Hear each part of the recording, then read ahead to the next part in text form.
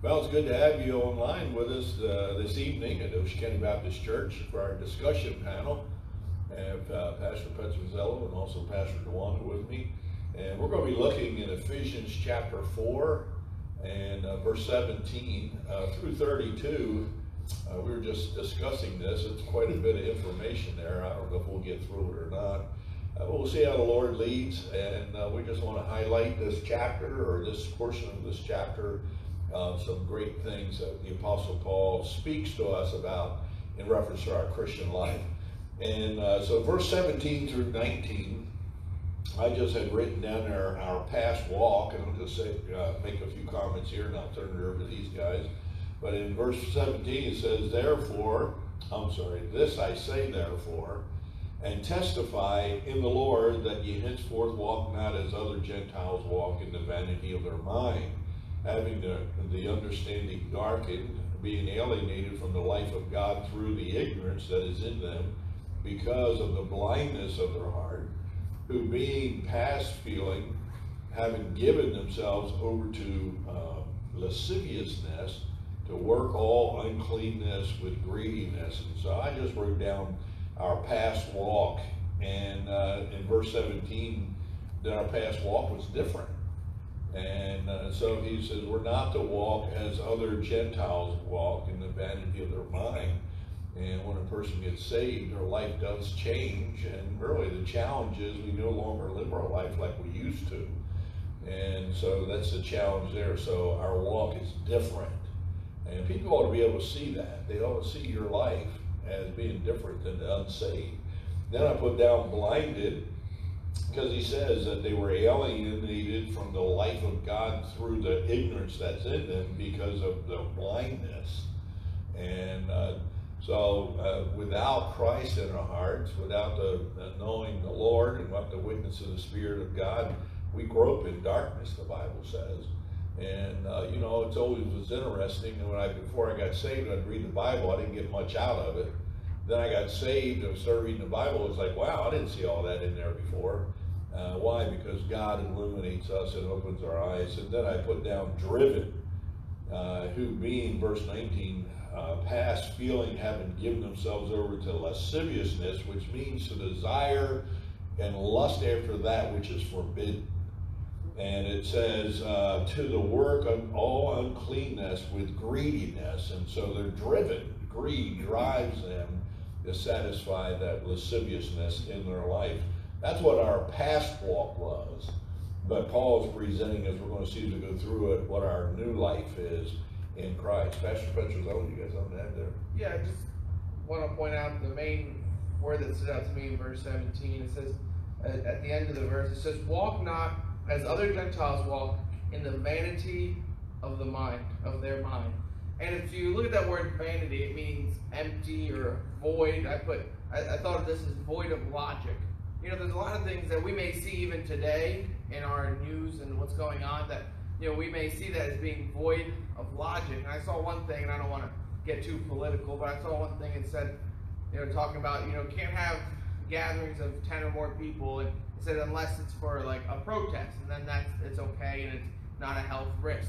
And now all of us listening and all of us really can understand that that's void of logic. It doesn't make sense to us. And I see that in the Bible it even tells us about that the Gentiles, those who are unsaved, you know, they'll see that as okay to be void of logic. And I'd encourage you and be really myself to really search things out and to make sure that they make sense. Because with God they make sense. God's not going to make you do something or ask you to do something that doesn't make sense. Now, it may not make sense to you thinking you can't do it, but God will do it through you.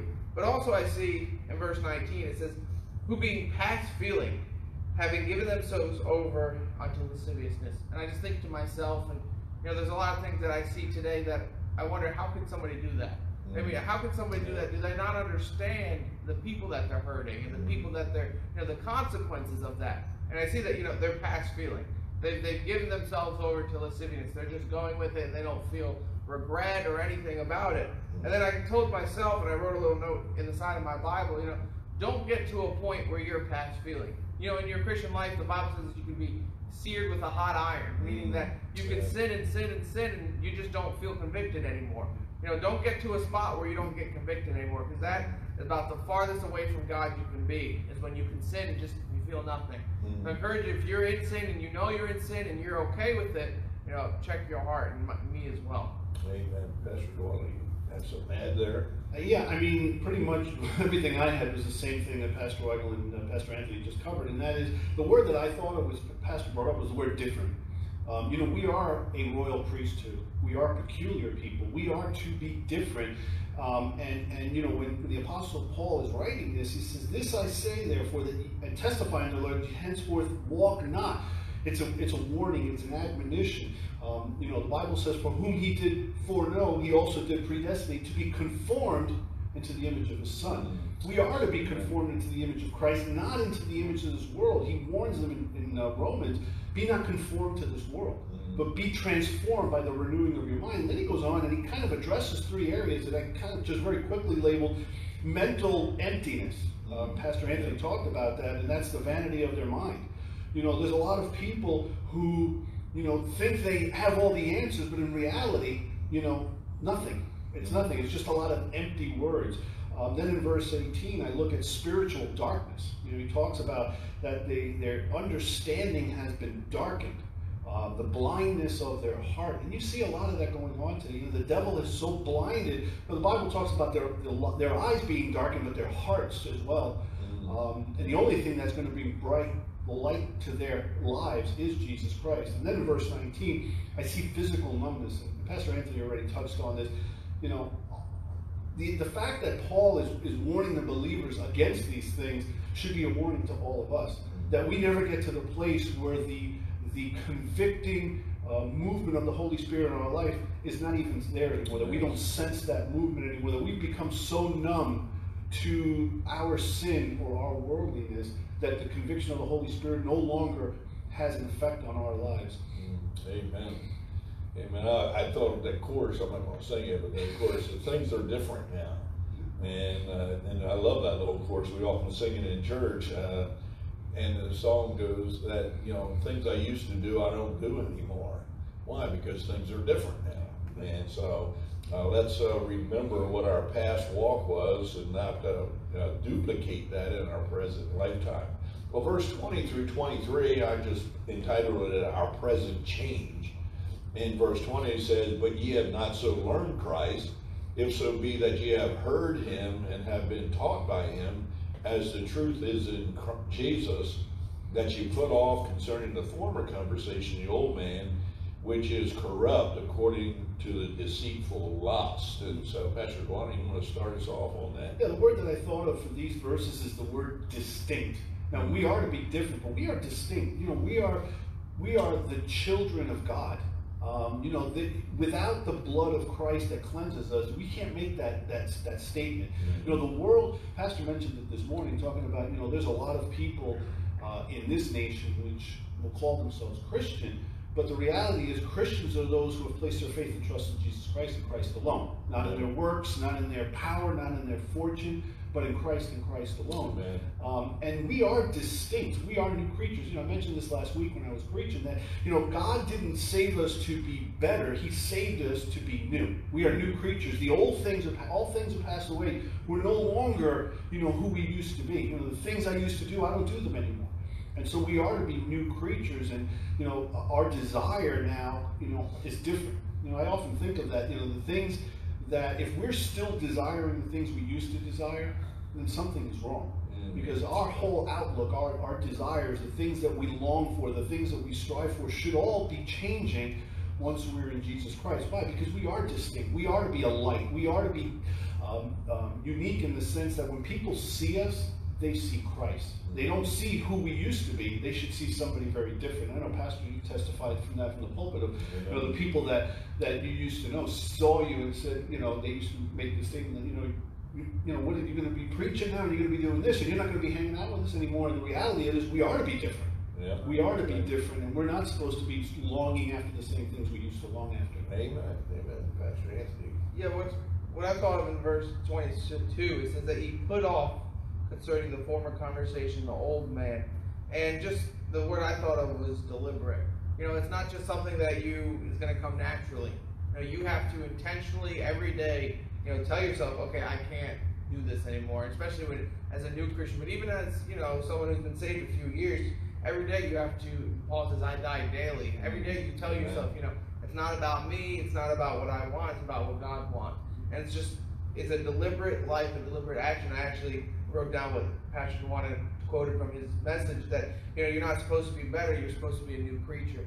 In my whole life, and I know some specific who struggle with this, and you just want to be better and do more and do more and be better. Well, the Christian life is, you're not perfect. You're always going to need to do better and be better, but our goal should be to be a new creature, to really just to put off the old things that we were doing and put on, as you see in the future verse, to put on the new things. The Christian life is about getting rid of what you used to do and doing what God wants you to do. And just if you look at the scripture just from an information standpoint, it talks about the old man. That old man is just your sin nature and who you were pretty much before you got saved. And we'll learn a little bit about the new man in the next coming verses.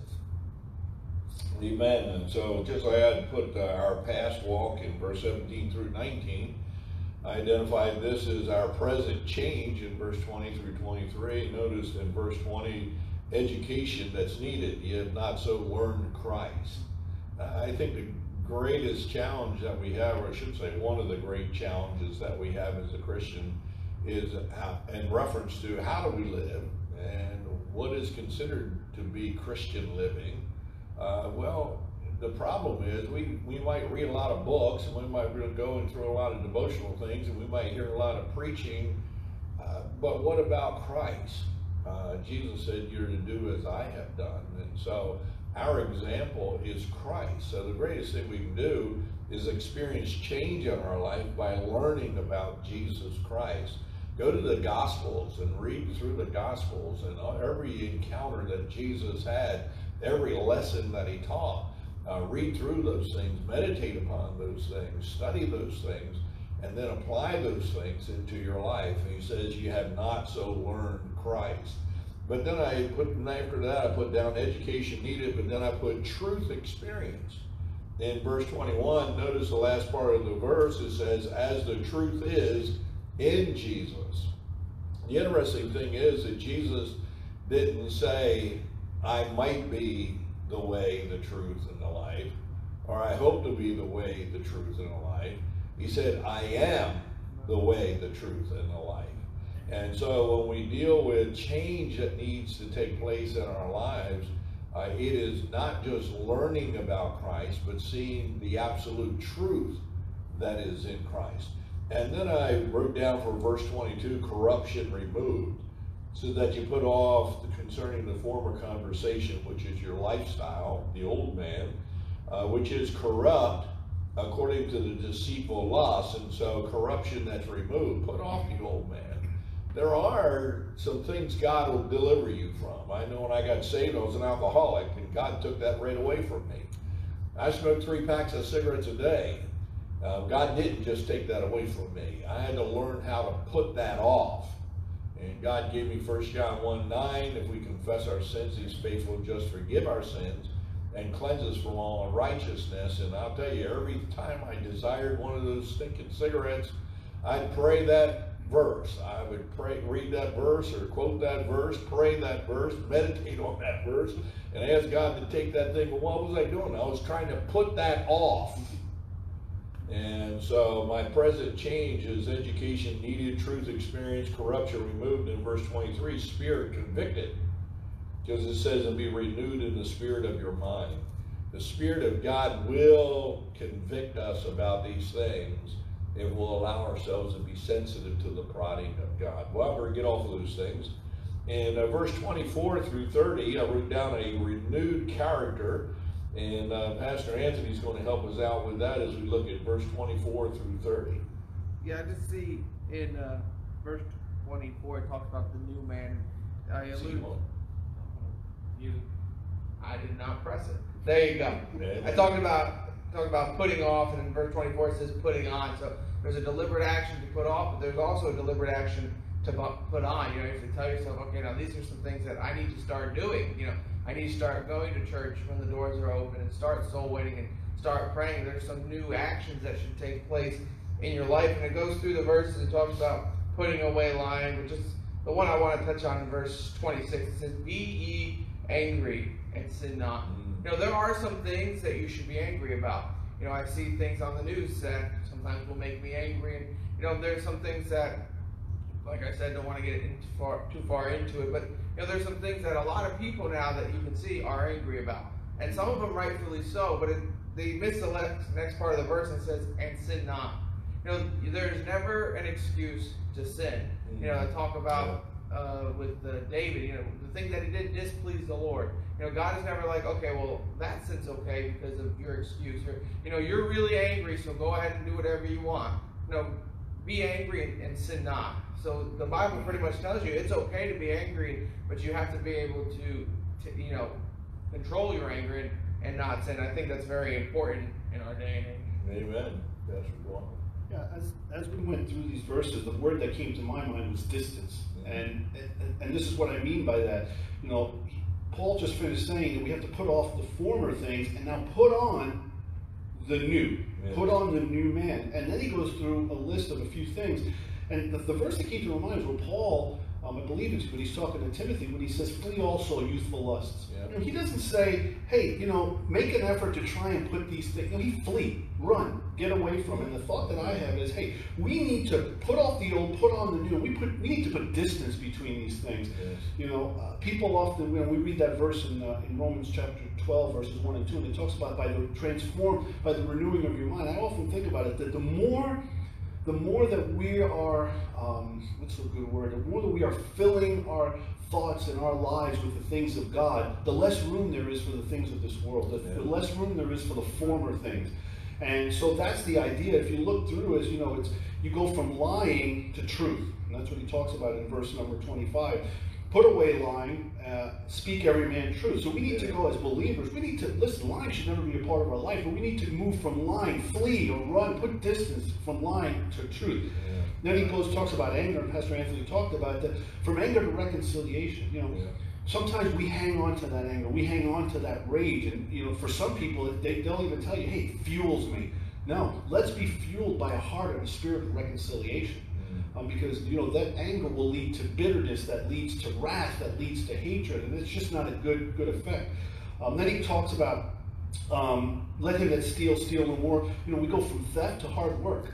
You know, you see a lot of things going on today, and, you know, it's easier to steal than it is to work. But God desires for us to do the right thing, and he says that the working with his hands, the thing which is good, God says that's a good thing. And then the last thing he talks about, let no corrupt communication. I thought of going from slandering to edifying. You know, the things that we say, once those words are out, we can never take them back. And the harm that they do is there. And to have restoration, reconciliation after saying a hurtful thing, that takes a long time. And that hurt is something that takes time to overcome, and it takes time to reconcile. But let's move from slandering to edifying. Let's build one another up. Let's look for words that will help us grow in our faith as opposed to cutting people down. Amen. So our past walk, our present change, and our renewed character. In verse 24, I just put down a new man. He says here to put on the new man, which after God has created in righteousness and true holiness. And then verse 25, I said a new honor. And so wherefore put away lying, speak every man truth with his neighbor. So we're to be honorable in how we relate one towards another. Verse 26, I put down a new temperament. Be angry and sin not. And now, you know, we live in an angry society. I'm shocked how many times we have to deal with anger issues in the kids in our grammar school, for our Christian school. And we live in a very angry era. And wait a minute, in Christ I can have a new temperament. And then in verse 27, I thought about a new authority. Neither give place to the devil. You don't have to fall underneath the authority of the devil. He is a defeated foe. Christ is the final authority in our life. And then in verse 28, I put down a new resolve. Let him that stole steal no more. And then he goes through it. It says that he may have to give to him that needeth. And so a new resolve. Instead of stealing and taking what's not mine, I'm going to work hard so I can gain something to give to somebody else. And then verse 29, I wrote down a new conversation. Says, let no corrupt communication proceed out of their mouth, but that which is good to the use of edifying. And so our voice, our words that we say is going to be used differently. And then verse 30, I put down a new experience. And the new experience, grieve not the Holy Spirit of God, whereby you are sealed into the day of redemption. And so I want to live my life in a way that the Spirit of God is manifesting itself in me. Well, there's 2 verses left. I think we can wrap this up with a couple of comments on let all bitterness and wrath and anger and clamor and evil speaking be put away from you with all malice. Be ye kind one towards another, tenderhearted, forgiving one another, even as God, for Christ's sake, hath forgiven you. Pastor Anthony, how about you helping us out there? Sure. I think Paul really just sums up what he was trying to say in the whole chapter. Is pretty much, this is your old life, and talking about bitterness and wrath and anger and clamoring and evil speaking. He says, put that away, and he says, this is your new life, is to be kind one to another, tenderhearted, forgiving one another, even as God, for Christ's sake, hath forgiven you. And I honestly think it's true that, we as Christians should be the nice person in the neighborhood. And we should be known as, oh yeah, I'll ask him, and they'll always be willing to help, and they're very, just a nice person. And really, I see a lot in verse 31 that has to do with our mouth. The tongue is one of they say, the most powerful muscle in the body, not because it's the biggest or it can lift the most, but it can do the most damage. The tongue is, James 3 talks about it's a fire, and it's a world of iniquity, but also can be a world of help. And you can change somebody's life really with your tongue, whether it's a preaching or whether it's giving them the gospel, just a kind word that they really needed. So I encourage you, Christian life, and a lot of it has to do with how you talk and how you talk to other people and with your family. If somebody were to ask your kids, is mom and dad a nice person, or are they angry a lot? Do they yell a lot, or do they tenderhearted, and do they forgive a lot? If someone were to ask, my wife for instance, is Anthony a nice person or not? We as Christians should be known as nicer people. Be kind. It almost sounds like a kid's lesson, but it's sad to say a lot of adults could use it. To be kind one to another. I could use it myself, but as Christians, we should be known as the nice person, as the person who's easy to talk to. Amen. Pastor Blanton? Yeah, for these last couple of verses, the word that came to my mind was delight. It says, grieve not the Holy Spirit. How do we grieve the Holy Spirit? People often ask that. Well, by not following the leading of the Holy Spirit, by doing things, the Spirit of God dwells within each and every one of us. Even though the world or others may not know what we're thinking or what we're contriving in our hearts, the Spirit of God does. Yes. And when we start to think upon things and try and do things in our heart that go against the Spirit of God, we're grieving the Spirit. When the Spirit of God convicts us and we choose to ignore that conviction or that leading, we're grieving the Spirit of God. And I thought, instead of grieving the Spirit, let's delight in the Spirit's leading. It talks about in verse 31, let all bitterness. The word I want to look at is let, permit, allow. In other words, that's a decision we need to make. We need to allow the Spirit of God to change us. Yeah. We oftentimes try and do this in our own spirit. Well, I just need time and that bitterness will be gone. Time heals all wounds. No, that's not necessarily true. Yeah. Reconciliation heals wounds. When the Bible talks about it, if you have a problem with a brother, you go to that person and you make it right. Time doesn't, just having distance from people, I understand the principle behind it, but just getting away from somebody and pretending that problem no longer exists doesn't fix the problem. That's a worldly philosophy to a solution that the Bible doesn't talk about. But then it goes on and says, be kind one to another. Let me leave you with this. I read this verse and I love it. David wrote in Psalm 40, I delight to do thy will, O my God. Yea, thy law is within my heart. And may that be our prayer, that our delight is to do the things that God desires for us to do, that the Spirit's leading would be a delight in our life. And let's not grieve the Spirit, but let's delight. Let's be kind, tender-hearted, forgiving one another. Amen. So just a closing thought here as I outline this portion, our past walk, our present change, our renewed character. These last 2 verses I put down our peaceful relationship. And really, verse 31 and 32 is the conclusion of everything that Paul said beginning in verse 17. of the difference that our salvation, our relationship with Christ makes in our life. And I just put down this for 31, aggressive nature is ended. You know, there's no justification for us to be aggressive, angry, out of control. If we're walking in the Spirit, we're not going to fulfill the lust of the flesh. So aggressive spirit nature ended.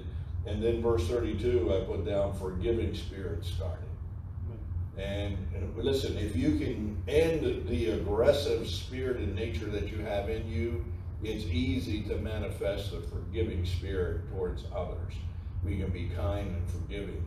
And I heard someone the other day, there was a situation, a wrong that had been done, and they asked the individual this, can you forgive this person? And he said, I'll never forgive somebody. You understand, when he made that statement, he was condemning himself.